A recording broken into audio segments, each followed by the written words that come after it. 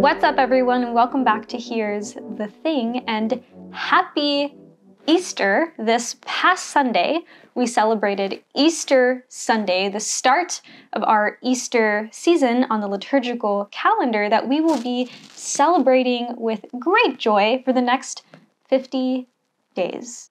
Easter is not just a day, it is an entire season on the liturgical calendar that lasts for 50 days, like I said, until Pentecost Sunday, a day that commemorates the descension of the Holy Spirit onto the apostles that ignited them and commissioned them with the fire of the Lord, the fire of the Spirit, to go out into the world and share the good news of Jesus Christ, who he is, what he did in their lives, and what they witnessed him to do in the lives of so many others. The Holy Spirit that gave them his fruits and gifts that we ourselves have today through our own baptism and our own renewal of our baptism in confirmation. After Pentecost, in about 48 days from now, we'll enter back into ordinary time and we'll journey through that all the way back until Advent, which is the start of a new year, if you can believe that. It is crazy how time flies. I bring all of this to you today to just help you identify where the church is in the liturgical calendar, but also to help you identify where you are in Christ's larger narrative and how he is at work. The really cool thing about the Catholic Church is that she always gives us something new to pray with. And that usually comes in the form of helping us better come to know and understand the life of Christ and how his life sheds light onto ours.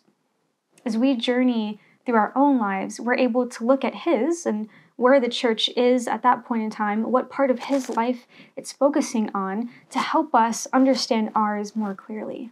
While we journey through the life of Christ and the liturgical calendar, his life sheds light onto ours, and by default, we continue to journey more effectively through our own. I just encourage you to not just stand as a witness or a bystander to its unfolding, but to really find a place in its narrative. Where do you fall into it? How is the church drawing you more deeply into a personal relationship with Christ? How are you today, in our modern day and age, how do you stand witness and testify to the Lord and what he has done in your life and what he is doing in the lives of others, of those around you?